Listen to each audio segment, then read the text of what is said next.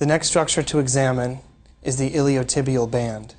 The iliotibial band attaches distally at the Gerdy's tubercle. This injury is commonly involved in active individuals, including runners. Important landmarks, the transducer will always face superior with a notch. Secondly, to palpate Gerdy's tubercle, I begin at the fibular head. I move medially until I feel a bony protuberance, which is the Gerdy's tubercle. I'm going to place the probe directly over Gerdy's tubercle. Here I see the fibers of the iliotibial band attaching on Gerdy's tubercle. In ultrasound, bone is bright white due to its reflective nature.